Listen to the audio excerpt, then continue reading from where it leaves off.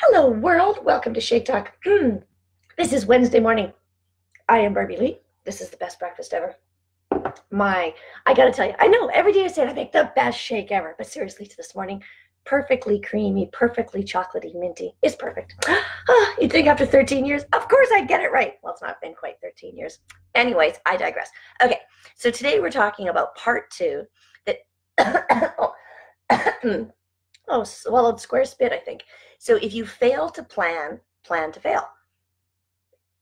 And we talked about that on Monday, right? We talked about what are your plans versus somebody else's plans for you, right? So typically, if you're an employee, somebody else makes your plans. Somebody else literally schedules your day from this hour to this hour, like whatever your work hours are, right? According to your boss or whatever whatever your office hours are, whatever kind of thing, right? So like my husband, he works with a courier company and he works from 8 to 4. That's the time. So anything that happens in that time period, the boss plans, or like the scheduling, like the whoever the pickups and all that dictates what he does. But what happens outside of 5 p.m., because he's got to come home, shower and everything. So what happens outside of 5 p.m. or before 8 a.m. is completely up to him, right? And that's where he gets to make his own plans. So, and everybody's the same way. Now, I know some people are like, oh, I have kids. I have responsibility. I have this piece of hair can you see it? It's right there. Do you see it? There it is. I got it. I don't think it's going to stick out. There you go. So maybe you have kids and you're like, oh no, because they're in sports. And great. So their sports dictates your plan, right? Oh, but I have, a job that takes me, 60 hours. Great. Whatever it is, right? There's always a few other minutes for you to plan your life. Whether it's, let's imagine, okay. So you commute, look at me. I'm commuting to work. I'm driving along. I don't know who really drives like this, because that would make you go like this all over the road, right? So you're driving along to work. You have that time to do whatever you want, right? Maybe you want to learn another language, right? So put in some, go to the library, get some books. Listen to me, go to the library. Who goes to a library anymore, right? Download some podcasts or download, how to learn another language, right? And maybe listen to that on the work. That's your plan to make you better, to give you this juicy, delicious life that we were put here, that we chose. I believe I chose to come to this earth at this time to have a juicy, delicious experience. So if I'm just, lollygagging along and letting everybody else tell me what to do, I'm not in control of that juicy, delicious experience. And guess what? I'm probably not having a juicy and delicious experience, right? So I have some friends that do some traveling. They do, they go to these personal growth seminars and stuff, but they always plan a couple days on either side because they love Disney, right? So maybe they go to Disneyland, Disney World, whatever. Like even when they went traveling to Europe, they planned to go to Euro Disney, right? Because they really love Disney. That's their plan. It makes them happy to go to Disney, right? So they planned the extra time. Now, they don't plan when those seminars happen, but they can plan what they do around them. Like, do you get that, right? It's like this. I'm thinking really want to go to Australia this winter. I think maybe it'll wait till next winter. Well, it's not going to happen this winter now. But I'm like, I don't want a 20-hour travel day, right, to get to Australia, because that's pretty much what it is, right? And I'm like, so I started looking at alternatives. I started to plan differently. Do you know that there is a cruise out of Los Angeles, California, takes you through Hawaii, takes you through Fiji, all that kind of stuff, and drops you off in Sydney 30 days later? And some people are like, oh, I couldn't do a cruise. I can do a cruise for 30 days. And it's only $2,000. So a flight to Australia is about $1,200-$1,300. Sure, I get there in a day, but then I have to stress myself and do all that kind of stuff, right? I'm going to plan because I don't want that kind of stressful travel day. And I'm going for 4, 5, 6 months anyways. So who cares if I take a month to get there? How cool would that be to see a whole bunch of places along the way, right? That's what I'm planning to do. See, I get so excited because I'm like, oh, 20 hours, like that's a whole day of travel. I'm going to be so tired and bloody, and all that. And I get that when people only have a week or two, there's certain things that they have to do. I get that. I don't have that, right? So I get to choose how I get there. So that's my plan. Oh, my whole light just changed. The sun came out. So that's my plan, right? So I get to choose that. And that's what I'm talking about.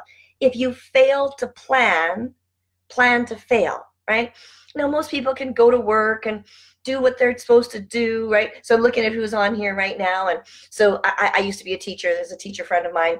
And he is told what time to go to school, what classes he gets to teach, what time is his recess break, what time is his, pee break at lunch, whatever, and what time he goes home at the end of the day. And then there's all that other stuff that teachers have to do in between. Don't think that's where a teacher's day ends, because that is not how it ends. But what if somebody wanted something bigger and better? So this particular teacher, good morning. So this particular teacher, I know he does a lot of things outside of his classroom because it makes him happy, right? So, and Jessica just joined, and Jessica already talked about you, so you have to listen to the beginning. But this is the thing. When you make those plans that make you happy, that you do outside of what's already planned for you, life becomes juicy and delicious, right? So I don't know how many of you notice, right? You know I was talking about you, didn't you? So you know how, and I don't know if you've noticed, but I put in my, whatever it's called here, the hashtags. I always do 2020 vision, right? And a lot of people, sorry, it's way over there. I'm not going to go grab it because it's pinned to my bulletin board. I always put 2020 vision, right? Because I have a vision, and I always said that in 2020, my kids were going to be, Taylor Ray will be 21, Rydell will be 24. They don't really need their mommy around all the time. Now, although I want to be, cuddles and all that kind of stuff, right? Like right now, Taylor Ray's not feeling well, so we get cuddles, and I'm okay with that. Not that she's not feeling well, but that I get the cuddles. Anyway, but in 2020, I planned that years ago, that I knew that I was going to be free to be me, right? And the kids were going to get to do their thing, and I was going to do my thing, and that happened in 2020.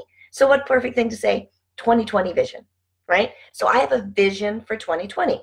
Many of you guys know that I've been talking about 50 countries in 50 years, starting on my 50th birthday. Now, my 50th birthday happens to be in 2019, right? So I'm turning 50 in April. And I already did one of my countries, right? I went and spent 3 months in Mexico. So I kind of got a head start on it, but that's okay because I had a vision. So then things that I started to do started to work in correlation to that vision. I started to make a plan. You're right, Graham. I've always been me. Hey, I tell stories about you all the time, just so you know, just in case you didn't think you had a big impact on me. You really did. So Graham and I shared a classroom one year. He was the band teacher, I was the drama teacher, and we shared like grade 7s and stuff. So we had a year together. Anyhow, so I made this plan, this 2020 vision, right? And I said, this is what I want to do. And so I started to attract and collaborate with other people and make happen what I want to happen. Okay, do you get that? That was my plan. Nobody else planned that for me. So because of that plan, I have this juicy, delicious life, right? Here it is at 9:30 in the morning. I'm just having breakfast because I got up. I said hello to my husband. He went off to work. I worked out. I stretched. I did some yoga. I had a nice shower. I did some little flu on my hair today. That's why I have this extra little piece here. Anyway, so I got all this time for me. And now it's 9:30. I'm like, oh, I should have my shake. Oh, I got to do Shake Talk. I'm not on anybody else's time schedule but mine. They did. Ha! Thanks, Graham. I still actually am one of the best teachers. I'm just not in the classroom anymore. So just so you know, listen to me, just so you know. Oh, Darlene joined. Darlene is on a world vacation here. She was off in India, and I don't know where she is now. Maybe Amsterdam? I don't know where you are now, honey. Anyhow, so here's the thing. If you fail to plan to fail.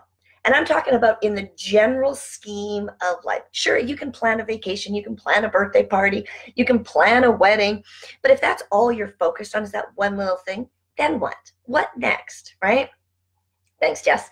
So then what, right? What's going to happen next? You've got to continue to look ahead and say, okay, what do I want to do? Who do I want to be with? How do I want to be?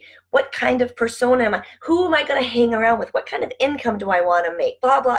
There's just so many things. Now, Now, some people are perfectly content, just kind of hanging back and going, I just like my little life. I like working from 9 to 5. I like working Monday to Friday. I take the weekends. I go to the lake. I maybe read a book. I watch a movie. Maybe take a trip once or twice a year. Great. If that is your plan, no problem. Just be aware. Is it your plan or somebody else's? Because I have my plan, right? I know what I want. Oh, Graham, God bless you. He's waiting for fifth graders to show up to play the recorder. God bless you. I know what fifth grade recording sounds like. Recordering? I don't know what the word is. Anyway, point is this, ladies and gentlemen. It's your life. Take it by the horns, balls, whatever you say. Just take it and start making a decision. Start making plans for what do you want it to look like. Pick your own 2020 vision. You got a year and a bit to get there, right? And what if it happens at the end of 2020? Then you have 2 years. But pick something and start making a plan. Yeah, that's a word. Thanks. So start making a plan. I'm just telling you, it is so much more fun when there's a plan, because then there's no failure. There might be putting off deadlines because maybe something didn't happen at this particular time. Like I thought maybe I'd go to Australia this winter. It didn't happen. No big deal. I'll go next winter. Next winter. Bye, baby. Do you get it? If you plan to fail, or if you fail to plan, just plan to fail and be okay with it. Don't blame anybody else. Oh, blame. That's a whole other conversation. I got to go, guys. Have a great day. Thanks for jumping in and thanks for the conversation. I do enjoy it. Bye-bye.